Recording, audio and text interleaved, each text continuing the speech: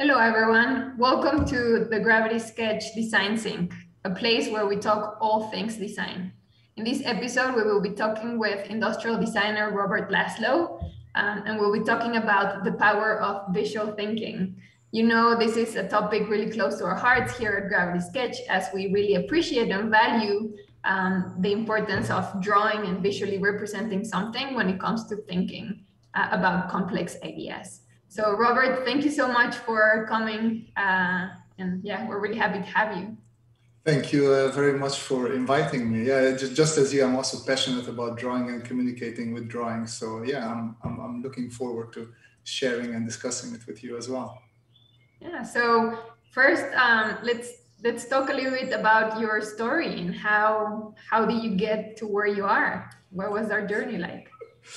I started out drawing, I guess, as most people who end up really liking drawing. As a kid, I was always drawing. But yeah, I'm from Romania, good old Eastern Europe, born still in communism. And my parents were very risk averse, so they wanted to make sure that I don't end up with a job that is not really paying off that well. So they pushed me towards technology and towards computers. And I quickly realized, okay, I like computers, but I mostly like playing and drawing on them, not necessarily to code with them. So I ended up in engineering just because I knew that engineering also has a little bit of technical drawing. And even though it's not drawing as people think about it, I noticed in myself that I really like technical drawing as well. I like breaking an object down into side views, into sections, trying to understand how that object works. And from there, it was a generally simple transition towards industrial design for me. Well, less generally, because I studied industrial and economical engineering, and that's mostly mechanical engineering. It was 4 years, so it was 3 years mechanical engineering and 1 year economics for the industry. And I was watching too much German television as a kid, so I learned German from that, because there was a lot of cartoons on German television. And I sort of fell in love with Germany, and I didn't feel that home in Romania. So I felt like, okay, I want to go somehow to Germany. So I found a pretty interesting internship, an engineering internship in Germany. And I went there for a year. And while doing this internship, I realized, oh, wait, I really want to do more with my drawing. And I also want to keep sort of the engineering part.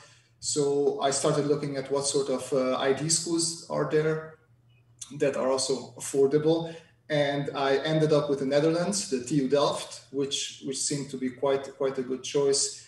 And after a year of internship in Germany, I transitioned to the Netherlands, where I did my master's in industrial design engineering.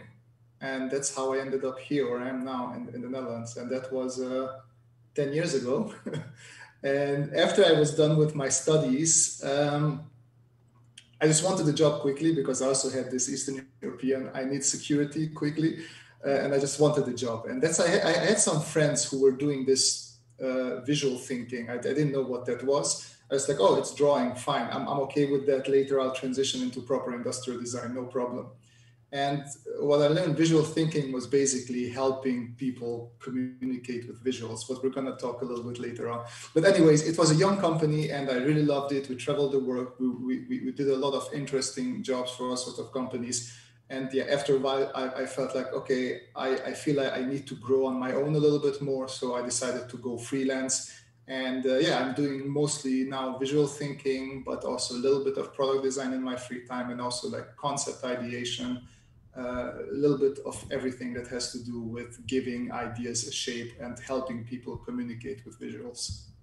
I think that's quite the journey there from engineering, which is, I think, a lot of designers can relate to these parents being a bit kind of like afraid of their kids going to art or design or any of these kind of like creative industries, and like almost pushing the engineering doctor side of things.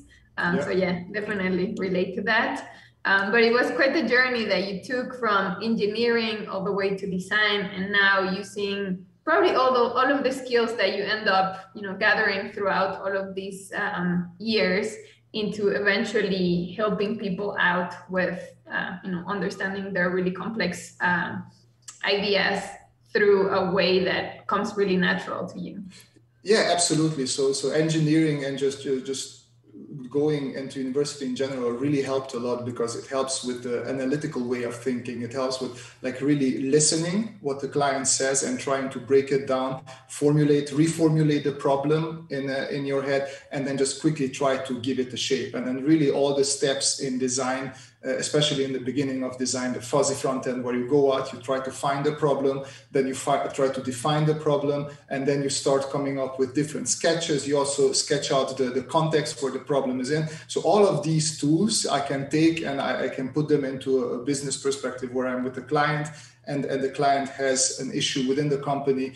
And the good thing is also that I'm not an expert there. I'm an expert in trying to take it and turning it into a visual. So what I'm really good at is I'm being a person who's outside of the box. So I'm sort of forcing them to dumb it down to a level where no matter in what industry I am, I will understand it, and then I can turn it into a visual. And if we manage to do that, then they can communicate whatever they need to almost everybody in the world. So yeah, it helped a lot coming from design, coming a little bit from engineering with the whole understanding and the whole process. Yeah, absolutely. At the end of the day, it's you're following a design process. You have your end users, your end customers, kind of like trying to funnel them through really understanding what they're trying to achieve, and then helping them do. This is also something interesting coming from engineering. Like engineers are a little bit like this. And I'm saying it because I was like that as well. We like our processes and our methods, and we love to stick to that. And when I went to design, I thought like, okay, it's always going to be, I'm going to do product design, which is I'm just going to give a nice shape or form to products. And then throughout my studies, I learned that, oh no, product design can be process design. It can be strategic design. There's so many forms that you can use the same principles that you use for product design, but you can apply it in very many and different shapes of the world, I guess, of different kinds of jobs. Why is it that when you visually represent something, it becomes easier for people to understand? I would just go back to the same old one image. So how is it? One image says more than 1,000 words. But I would say, so obviously I can't back this up, but I would say like if we look back in the past when we were much more primitive human beings, when we were doing, when we were going out hunting, or when we were even gathering, like we needed to recognize patterns. We needed to recognize things quickly. So our information uptake is much better and quicker when we see information. This whole writing and the charts and everything that we developed for ourselves, that is something that we developed only if you look at it evolutionary, not so long ago. But also recognizing pictures, images, forms, shapes, silhouettes, that has been in our DNA for a long time. So that's why it's very easy and recognizable if you draw a person, an arrow, and a toilet, and you know, okay, what's happening here. You don't have to write down anything. So we can easily, at least that's what I think, why it's so easy for us to communicate with visuals. Yeah, I agree with you, but then it makes me think, I mean, why did we stop doing it, right? Like at what point did humanity just suddenly decided to stop visually representing their ideas and then turned into just like using words? There's something there about, you know, the social aspect of people not being able to sketch perfectly, and so they don't sketch anymore. And then we need people like you to actually come and like sketch for us. So, you know, like, yeah. I think if you look at stuff like hieroglyphs, the Egyptians, how they were writing, because they were writing with symbols and signals, right? It takes up quite a bit of space, and so unless it's in the right context, I think visuals can be misinterpreted. Hence, all the funny memes that are flying around on the internet as well, because you can take something from one context, apply it to a different context, and it means something almost totally different. That is why when I'm in I usually draw within the context of a company. So something that like, okay, I'm a very easy cheat that I picked up early on is that when you bring value to a company, whatever you do, it brings value to a company. I just quickly drew a diamond.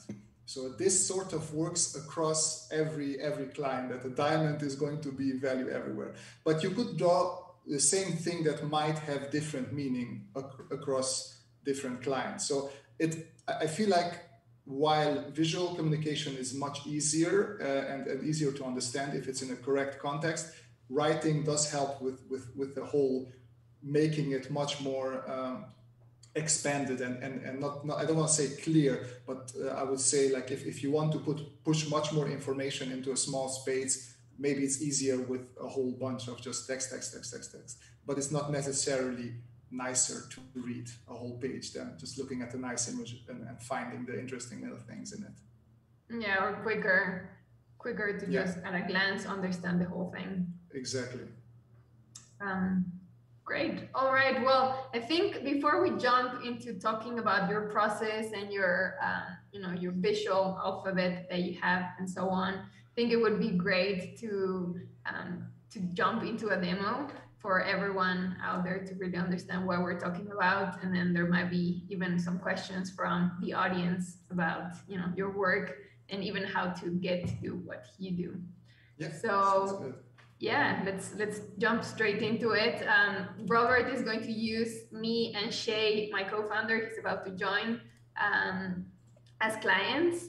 And so we'll be talking about the mission of Gravity Sketch. What is it that we're trying to do for our users and our community? And then Robert is going to just do his magic. Hi, Shay. Hey, Shay. Hey, Robert. Thanks for spending some time with us today. Looking forward to it. Of course. Looking forward to giving some visual to your mission vision. Yeah. That's so where we're going. How do we start? Do you start with asking questions, or is it? Yeah. So it's usually asking question, but the easiest question is what is your mission vision? Because usually the clients already have an idea where they want to go with their company. So I would say let's make it easy. And can I share my screen? Yes. Is that an option? Yeah, you can. There we go.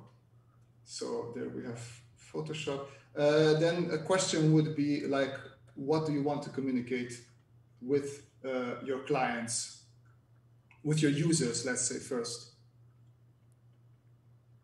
I think there's like a shared understanding that we all have ideas, and the things that we're seeing in our minds are 3D. However, the most immediate way to get these things out is through 2D. And when you do want to get into the 3D space, usually digital, it is a bit of a challenge. And so we understand that challenge, and we want to help alleviate that challenge. So getting from 3D ideas to 3D visualization. So do you want to bypass this 2D? Because the challenge is, as you said, going instead of 2D straight into 3D. Yeah, I mean, ultimately, it would be great if you could just think of something and then materialize it somehow. I mean, that's the superpower that we love to deliver.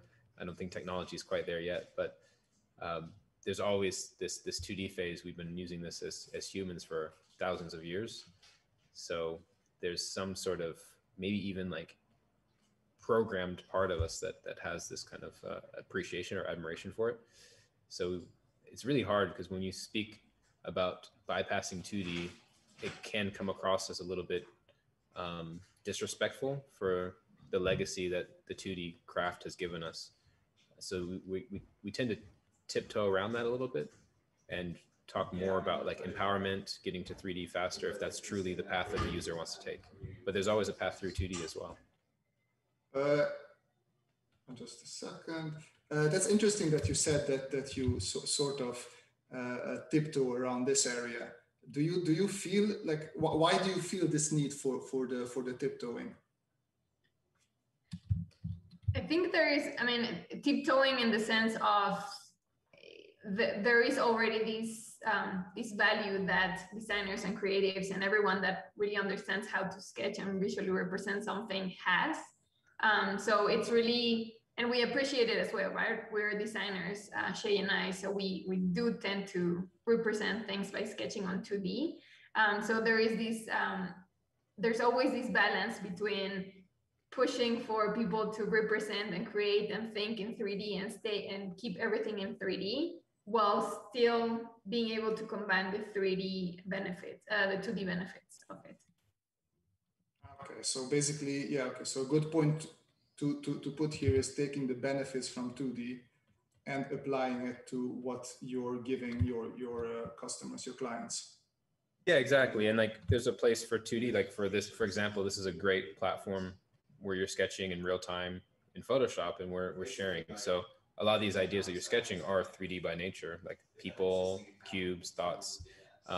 But would this make sense to do in Gravity Sketch at the moment? Maybe not. Maybe this is like the perfect platform for this. So it's about like knowing when to include this. But you know, if you're sketching out a vehicle or a piece of furniture or something that has to do with the ergonomics and the human body, the direct to 3D translation from your idea straight into some sort of visualization could be very powerful and really help alleviate some of the confusion or the iteration that you do with yourself often. Yeah, and I would say that there's something here about, you know, there's people that have the skill to be able to represent ideas, three-dimensional ideas in 2D, like you're doing it right now.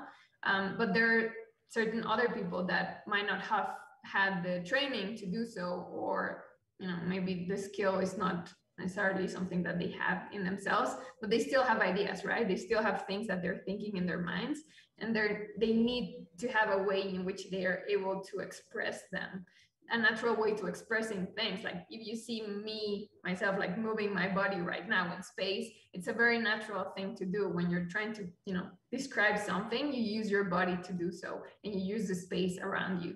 So it becomes a bit more natural for people that might not have the skills for 2D sketching to be able to represent something visually. Okay, so how much time do we have, by the way? I don't want to. Yeah, I think we can just wrap it up in the next 2-3 minutes. Okay, so then maybe just it's good. So we have a vision. We know you want to go where you come from, where you want to go. Who are the people that you're targeting? It's good, would be good to put maybe here as well. Yeah, I mean, at the moment, we're looking at everyone who is in this design, art, creative discipline. I mean, anyone with an idea. And the long-term vision is even academia. I mean, molecular biology or physics, geometry, all these things require us as humans to think in 3D, but we need to absorb and consume that information through 2D means currently. So is there a future where we can think in 3D, create in 3D, deliver ideas in 3D, and kind of keep all of our 3D world truly 3D? And that's a huge ambition, and I think we're learning every step of the way. So the ultimate goal is to keep the 3D thoughts and ideas in 3D straight from our brains into some reality, whether it's virtual reality or the actual physical, tangible world. Okay, then I would say one last question, and then we just check back if this makes sense to you. What else would you communicate? So we have the what, we have the user who you're targeting. What else would you like to implement in your vision that you would share with people? I think one thing that is missing here, that we spoke a little bit about it, is the collaboration aspect of things. So when you are thinking about a three-dimensional idea, product, let's say a product that is going to have to come to life, there's many people in the process, like involved in the process, right? This collaboration and communication aspect is really important, because if you're not able to talk about the same thing and stay within the same kind of like mindset, then it leads to a lot of time wasting, a lot of miscommunication, probably a lot of money spent. So this aspect of being able to have multiple types of people and brains and skills talking about a three-dimensional object is really important. Yeah, and just to add to that, you know, when you have teams, I mean, we both worked in industry, and when you have a design team and an engineering team who don't talk to each other until they finally have something that they agree on, you think about the relationship between these people. It's often breaking down like, oh, engineers want to block us or stop us from doing stuff, or designers want to make things that are unachievable. And, you know, hopefully through having this clear communication in 3D, everyone's on the same page. I mean, we all speak the 3D language. We just speak different dialects of the same language. And so hopefully kind of bringing everyone together in a common language will create a more harmonious workplace, better execution on products, and the end customer gets a better product because it's better designed and well thought out, and more voices were involved from the very genesis of the project. Okay, so let me just do a very, very rough redraw, because so this was mostly the gathering part of the information.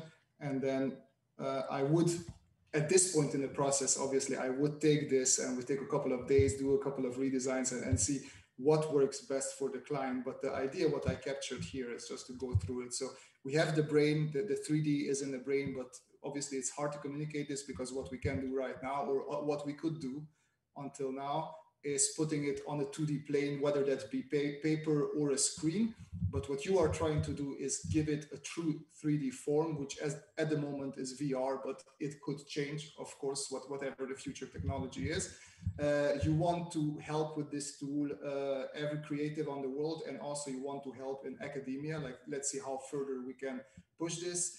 And important things that you take along on the road are the benefits that you take with you from the 2D, the quick communication, the clearness, some of the fixes that come in here as well, which is confusion, and you can also do a lot of iteration this way. This is how you empower the users, but you also empower them by giving them a way of communicating and collaborating with each other. And in this case, I showed designer, engineer, a marketeer, and everybody comes together to understand each other in this truly 3D space. So what I would probably do is draw a human brain and maybe draw some of the difficulties. Like we would go a little bit deeper, what you saw difficulties in the 2D communication in your research, and then how we can take this. We will take the benefits, we would take the fixes, and we would also take the empowerment and the collab and communication, and how we can end up at like a proper 3D, which I don't know if it would be important to showcase. Oh, sorry. Because of the digital working environment, I set up a break for myself. I quickly stopped that. So the end result would be this true 3D world with which you are targeting all the creatives in the world and also the academia. So your visual would be probably something like this, but then nicely worked out, which now we don't have the time for. No, this is cool. This is really cool. I mean, from a visual perspective, I feel like you've captured quite a lot of the aspects of what encourages us and motivates us as a team to tackle this complex space. So well done. Thank you. Yeah. All right. Thank you, Robert, for the demo. Thanks, Shay, for joining us. Thanks, Shay. Yeah, thank you, guys.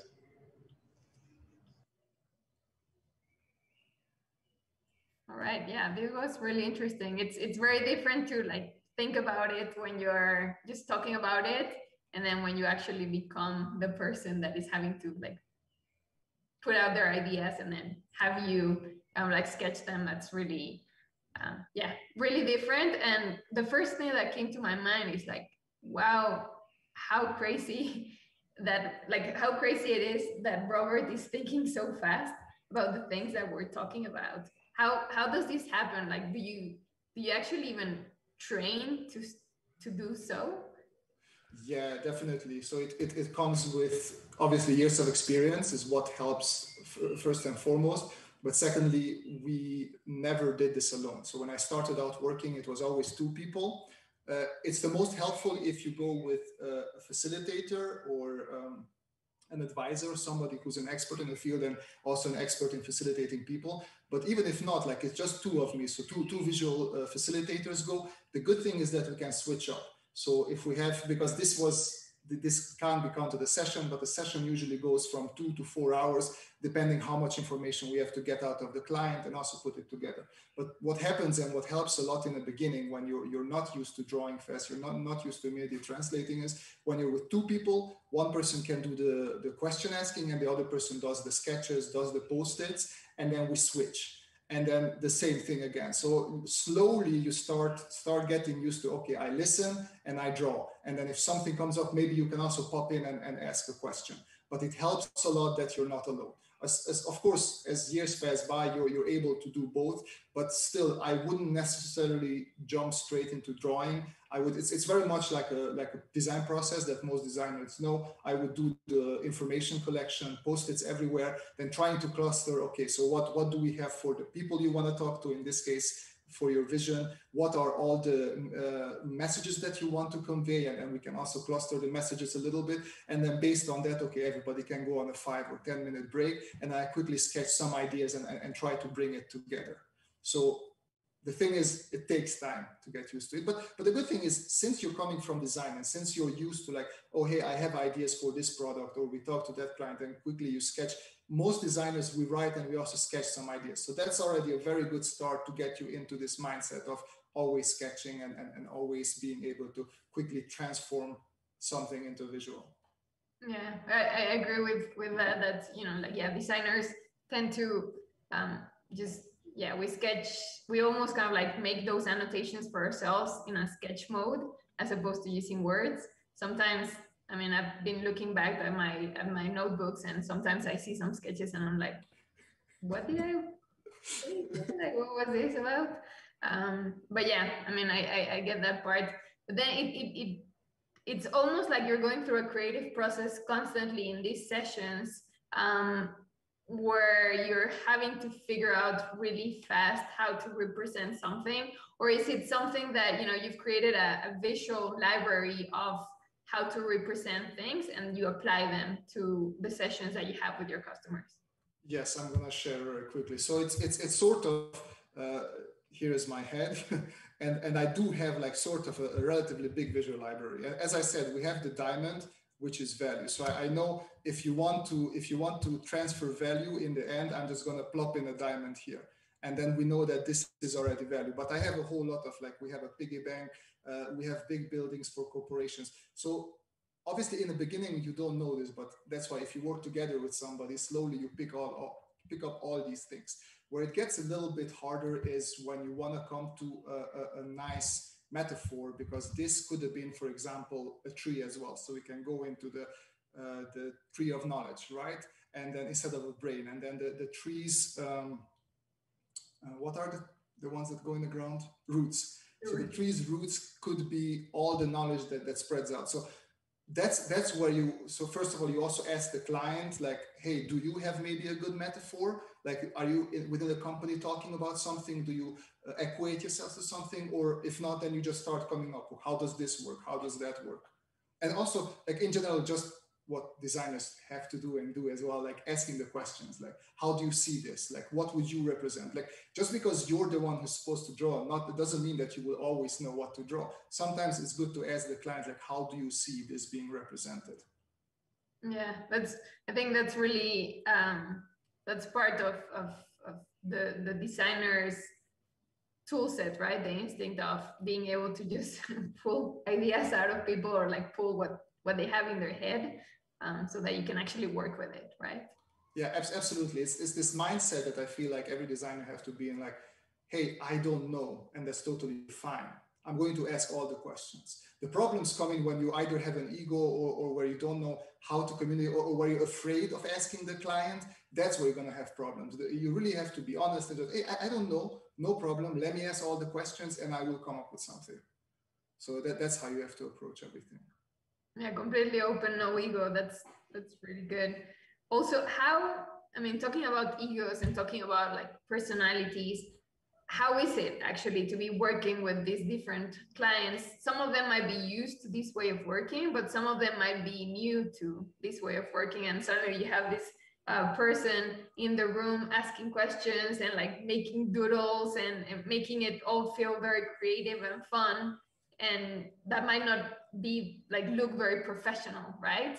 How do you deal with that, or have you dealt with that in the past? It's quite interesting, because usually when you're hired into a client, there's always somebody who really has your back and is really enthusiastic about what you're doing. So that's already a good thing to lean back on. But usually I would say, I don't want to say percentage, but many times there is somebody who's an older person, or who who thinks differently, has a different mentality, and they view your drawing as like, okay, this is some child stuff, like why are we doing this? This is a waste of time. We could be doing some important work. And yeah, the only thing is to sort of push through and also concentrate them and have them involved. Because usually that person, I would say 90% out of the time, that is the person that by the end of the session is going to come up to you, oh, and I like how you drew that, but I had the idea, like, can you represent this transition like that? And like, that's really the most fun part. So how I deal with it is just, I let them be negative and I just let them go through the whole session. Because like, you know, also like the whole design process itself, it starts out as a line and then it becomes a big wiggle and then it slowly starts unwinding and then you end up where you end up. And this is exactly the same in such a session as well. And then where we are in this big wiggle and that person doesn't know, like, this is horrible. And then slowly when you start coming out of the wiggle, then they're like, oh, okay, I see the value, and let's do this. And everything becomes much clearer to them as well because of the visuals. And then something clicks in them and they're totally on your side. So that's nice. That's nice. Yeah, definitely. Which means that you're actually like, you know, doing your job and bringing them to that more creative side at some point. Absolutely. I mean, very rarely it happens that people don't want to work along. There's nothing you can do along, but the point there still is that you were hired in by somebody who understands your value. And usually the bigger part of a session, most people in a session understand it and really get something valuable out of your work. So that's where you have to concentrate. Yeah. All right. I would say that, I mean, it's kind of like a detour, not really a detour, like you're really using your design skills to end up doing what you're doing, but in a way it's not what people normally think when they think about an industrial designer, you know, doing work, right? So, and at the end of the day, it is something that an industrial designer ends up doing. So what would you say, what would you add, you know, tell people that are looking to go into this career path, you know, some advice? First of all, take all the electives that you wouldn't take. Because in general, when you're in school, you always go for the electives. Oh, this is easy or this is fun. And I missed out on a lot of electives that I thought like, oh, this doesn't interest me. Stuff like creative facilitation, a lot of strategic stuff that now would be extremely helpful. And also, like, as soon as I finished with university, I learned that whenever I'm outside of my comfort zone, that's where I learn most. That's where I discover new paths that are actually, oh, this is actually a viable path. This is also how I plopped in here because, okay, my comfort zone was drawing, but talking to a client and leading a session, absolutely not my comfort zone, as probably many industrial, well, yeah, not the entrepreneurial industrial designers, but the industrial designers who just love to draw and come up with new ideas and model it. And those people don't necessarily love talking to other people and present stuff. So that was me as well. So that's where I learned, like, oh, okay, so the more I step out from my comfort zone, the more I do stuff that I'm uncomfortable with, the more I also learn about myself. And that's how I sort of stayed here. So one thing, definitely do a couple of electives that are weird, and don't, like, get rid of, if you have it, don't think of design as something rigid, as something only to graphic design and only to shape and only within a certain industry, because design really can go in many places, and design, especially in the business world, is very important, just as I talked previously about engineers, that they can be a little bit very one-way looking, the same with business people. And if you come in as a designer and redesign their processes a little bit, it makes a huge difference. And it's also, don't be super rigid about only wanting to design products, because that was me. I only wanted to do products all the time. And I thought, like, oh, I don't care about process design. And yeah, I'm still not doing process design. I'm mostly helping people. But whenever I'm together with somebody who finished industrial design, studied the same things as me, and they go into proper business meetings and they really help big companies redesign how they approach technically everything, it's just really amazing to see that. So there's a lot of ways that you can go from design. So don't shut yourself off just because you like one thing. Step out of your comfort zone. That's a really good advice. Yeah, and it's almost like, yeah, design is not a thing, but it's more of a mindset, right? It's not just a profession. It's really how you tackle problems and situations in life, and figure out how to come up with solutions. Absolutely. So technically, design is almost everything, and design is connected to everything. It's a little bit cliche and too vague to say it like this, but that is the truth. Designers are inventors, they're entrepreneurs, they're business people, they're drawers, they're drawing people. They're everything, and everything is connected to design. So yeah, just embrace that and try to find your nice little place in it. I like that. Yeah, finding your place, because it is the thing that everyone tries to somehow explain, right? Like, what is design and what is design thinking, and now it has become something that everyone does in like all the different companies in one way or another. So in a way, it starts to be watered down in terms of, who's actually a designer and what are designers actually doing and bringing to the table, if everyone else is actually like design thinking as well. And I think there's value in both, right? In having all the different ways of thinking and mindsets and backgrounds, thinking in a design thinking way, but also bringing some designers that have been trained into seeing life in a very specific way. Yeah, absolutely. It's also funny, as you said, like a couple of years ago when we were studying, design thinking was something very new, and when you were introducing it to a company and the way, or just in general, when you were introducing it, people were like, "Oh, okay, this is interesting." And these days, it's not even a buzz term anymore. We're over that. It's not even that. It's just almost normal thinking, and I think this is good. This is where we want to arrive, because design thinking is a good way of just using your brain. So the more people think that way, I think the better products and the better solutions we will end up with. And at the same time, yeah, if you're specialized in it, you can still bring something extra to the people who just have a basic understanding of it. Changing gears a little bit here. So there must be this thing in your life where you were almost interpreting things and interpreting life in a graphic way in your head. Is this how your brain works? Like, is this how you live life? It's interesting because whenever I watch movies and you have the internal monologue of somebody, I thought always that this is bullshit, because I never have internal monologue. I always have internal scenes and visuals, and I always see explosions and people. I don't just hear text, or I don't just read, or I don't just hear words, and I don't just read text. No, for me, it's always visual. And I was like, no, the movies are wrong. That's not how it happens. Till I spoke with my girlfriend, for whom it actually is an internal monologue. She's not visual that way as I am. But yeah, as you said, most everything in my brain is like memories are visual, smells, something comes back, it's visual. Yeah, my thinking is very, very visual indeed.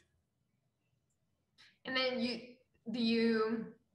I mean, there's this thing of the people that are great at sketching and visually representing something, they have this natural, maybe not natural, but like a trained talent of being able to deconstruct everything and kind of like make it into a visual representation, if you know what I mean. So, like you see an elephant and you can deconstruct it in a way in which you're going to be able to just sketch it in a good way.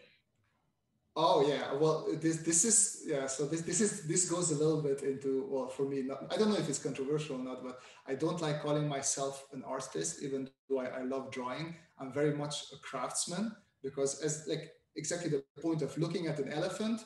Okay, I see the shapes and I'm going to immediately break it down. Okay, where can I put a square? Where can I put some ellipses, some cylinders to make it easy? And once I have the shapes of the elephant down, then I can, okay, let's put some meat on it. I sort of know, okay, here, muscles here, the tusks go there. So I really, as you said, I do break things down as much as I can. But then, as I said, it's less artistic and more, it's like a tool. I find it like a tool. So I break things apart and then put them together in easy ways first, and then I just keep on adding things until I get back to a shape that's, again, presentable. So it's more of a pragmatic kind of like path as opposed to more of a feeling kind of thing. Yes, which is annoying because I look at so in my free time, obviously I draw a lot. I do 3D just to do because I love it. But it's not the self-expression that you see from artists, and I'm very envious because I can't do that's a beautiful image and this represents this and that, and you look at it, what does this mean, and this is very interesting. I'm just like, no, I love drawing objects exactly as they are in nature, or coming up with futuristic objects. But I really wish I could also do a little bit of this artistic, putting myself more into it, I guess. Well, yeah, I mean, there's, as you said, it's always good to take yourself out of your comfort zone. So maybe you'll end up doing it at some point. At some point, we'll see. You spoke a little bit about 3D. How does this actually incorporate into your work, or does it incorporate at all, or do you see it as something a bit slow because you're so good and fast in sketching in 2D? Yeah, so that is pretty much you nailed the hammer on the head.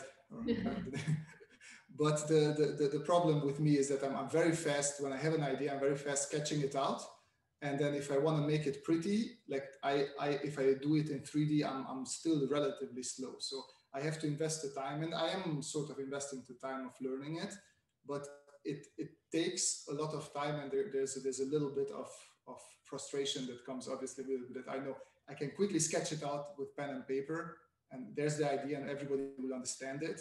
And just 3D takes a little bit longer than I wish it would take. Yeah, well, that's part of what we were talking about in the demo. It's like respecting that there's people that already know how to convey an idea really quickly and really well through a 2D medium. So, sometimes 3D doesn't really make sense in some cases, or in some others don't. But yeah, I mean, you said that most people will understand what you sketched. It's not the case for everyone. So yeah, that is true. But so then again, then you end up at the same as 3D, and that's also where 3D is more valuable. If you need to make everybody understand that, you have to put in more time into your sketch. And you can still make a sketch that everybody will understand, but in the same time, you can also make a 3D visual that then you can turn around, that you can move around, that you can look at every angle from, and it's not just one drawing. And that drawing you would have to redraw over and over again to explain everything from every angle. And that's where you sort of lose a lot of ground to 3D, where 3D wins out over your 2D sketching skills. Yeah, so over time, it might kind of like compensate that you I feel like if you would look at the workflow, like in the beginning is definitely 2D up to a point, and then you have a nice overlay and transition into 3D where the value changes from one to the other. So let's talk about your tools that you use for working. I can see you have a nice glove on your hand. Yeah. But what else? Like, tell us a little bit about what are the things that like are really comfortable for you to use when you're working. Well, pen and paper is, as always, I guess, as an industrial designer, you get taught that pencil is not good. Take a pen. If you make mistakes, you live with it. You learn not to make mistakes, or you live to learn with it. So I really do. I just love a fine liner, like a dark Sharpie, whatever, and a sketchbook. That's the first good start, and just it gives you the best, the fastest way of working. Then I do have an iPad, as most designers these days. I am one of the older, grumpier people who hates Apple products, but I just gave in to the iPad because even I have to admit that's a great product. I always curse the skies though when I have to transfer data from iPad to my Windows PC because it's horrible. But other than that, I built my own PC just because I like to have a powerful, strong PC, and I game a little bit on the side. So that needs to be there. And I do have a Wacom as well. Because it's at the moment it's just more comfortable. It's right here in front of me. You can see the top of it. Because I'm drawing, especially now during the pandemic, all my work is from home, and sitting in front of the computer is not super healthy for your body, of course. That's why you also saw a little bit in the beginning that app that I have that forces me to take breaks and intervals. plus the healthy positioning of my Wacom. So pen and paper, Wacom, obviously the computer, then the iPad. Yeah, that's it. And your brain, your hands, and your eyes. Yeah, I forget about those. But yeah, but in general, also like Photoshop, like if we talk about apps, I try to still stick with the cheap ones, just because a lot of them give me very good results other than Photoshop, because this is what I like about, I think they are smart people at Adobe, because obviously I think most people pirate Photoshop when they start their studies. And then when you start your studies, you get the license, the student license, and then they sort of hook you in and they never let go of you. So I think all designers are just like, okay, we stick with Photoshop then. Yeah, that's true. Yeah, although right now with the free apps that you have on the iPad and so on, but it's something we didn't have. I saw some alternatives actually. I don't remember, Affinity or something like that, which is a sort of a good alternative to the whole Adobe package. But at the moment, me doing also YouTube videos, so I use several Adobe products. So they sadly have me locked in for a while until they anger me with all their bugs, and then I will look for an alternative. But yeah, definitely there is cheaper and free alternatives. One of my favorite drawing apps is Sketchbook, which is for the iPad and for the computer as well. And it also is mostly used by industrial designers, as I noticed. It's just a really fun, totally free app, just like yours. Thank you for the ad.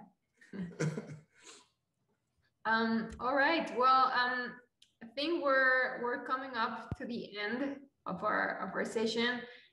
If you haven't checked out Robert's YouTube channel and Instagram, he's doing some really, really, really amazing work in there. Do you want to say something about what you do on your YouTube channel? I mean, I could say it, but I think it comes better from you. No, I can say it as well. It just started out when I was growing up, again with the piracy. I had to pirate a couple of tools to learn. So all sorts of lessons from people in the industry, concept art and stuff like that. And I felt like I wanted to pay them, but I didn't have the money. I was a poor little Eastern European kid. So I said, okay, if I ever get in a similar situation, I want to give back. So that's how I started out my YouTube channel. I'm just trying to put as many tutorials, just share as much of my knowledge there as I can, plus just have fun drawing. So I just have live sketching sessions with people there, and we just have fun. So that's my YouTube. And Instagram is really just me letting loose of my obsession of robots and sci-fi and just creating stuff for the future. I just the typical, I like to imagine things, I put them on paper, so I created something and I feel good about it. But it's all futuristic. I really love imagine. I guess that's also something that got me into drawing. I just really love imagining the future and sort of giving it shape somehow. And that's what I do on Instagram. Awesome. Well, we'll be linking Robert's Instagram and YouTube below in case you want to check it out. It's pretty cool. Thank you so much, Robert, for joining us in this episode. Really looking forward to see what else you create and put out on your channels. Thank you very much for this opportunity, and also for the great app that you created. I'm now learning it more, and I'm having more and more fun with it. That's awesome. I think you've started to share things already on your Instagram. And yes. Also, my latest YouTube video was just my short learnings on what I learned through working for a couple of weeks in Gravity Sketch on the iPad so far. Awesome. Well, make sure to check it out, guys. Thank you, Robert. Have a great rest of your day. Thank you. Wish you the same. Bye-bye. Bye-bye.